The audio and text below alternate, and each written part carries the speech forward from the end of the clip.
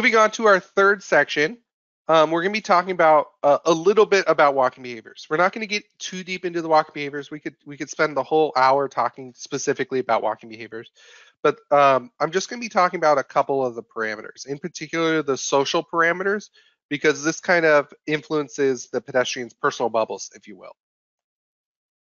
So the key parameters we're going to be looking at are the asocial isotropic, the B-social isotropic, the asocial mean, and the B-social mean.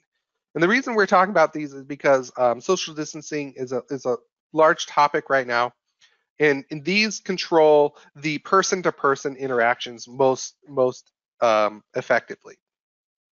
Other parameters like tau and lambda talk about queuing and wave propagation and things like this, but this is the base level of this is the Wiedemann parameters, if you will, of the headways for pedestrians.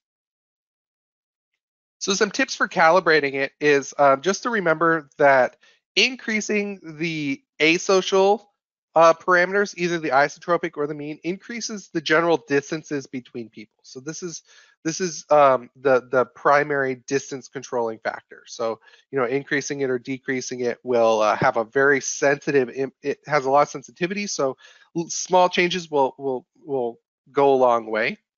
And increasing it will increase the distance between people and thus decreasing the densities. You can kind of think of these parameters as force vectors. So as you increase the value of these parameters, they will increase the magnitude of those force vectors, thus pushing people apart. And the forces are always acting, in opposite directions.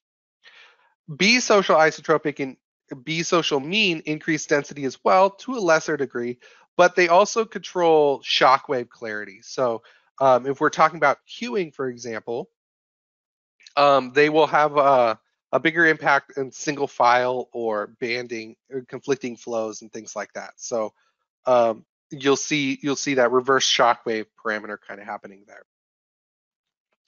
And then talking with our development team over the last few weeks about how can we model how can we help calibrate these walking behaviors. In our experience, calibrating these walking behaviors can be a lot of trial and error. So you do a little tweak and then you see how the simulation runs. You do a little tweak and you see how a little simulation runs. However, talking with our development team, we've come up with this calibration worksheet because where you can kind of throw in some default values that you want. So here on the left side, you can enter in the desired minimum distance, in this case in meters, the average walking speed, the estimated capacity, and then your calibrated lambda and tau values, which are other walking behaviors.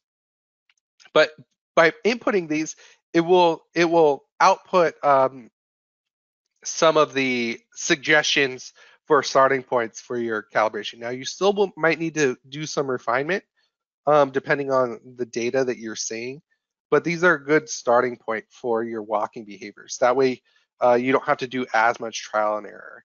And you can see that these numbers can vary quite widely, especially in the B social mean, because again, the B social parameters are a little bit less sensitive than the asocial. So you see here the asocial parameters are barely changing as we go through versus the B social. Let me pull up that worksheet real quick. Unfortunately, we have an issue with the function for the Lambert function. I updated my Excel, and the function doesn't come through as easily, so it doesn't like this Lambert function. So I'm going to fix that before uploading the file. But here, basically, the Lambert function is outputting either a -1 or this calculated value here.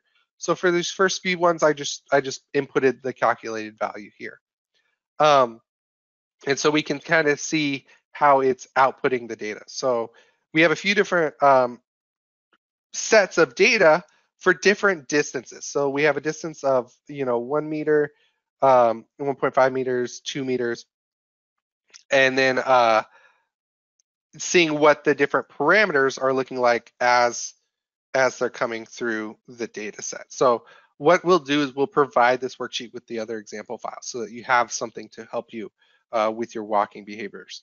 But in general, if you want to increase the distance between people or decrease the density, then you need to increase these parameters for the asocial and and the B social parameters to increase those forces between people.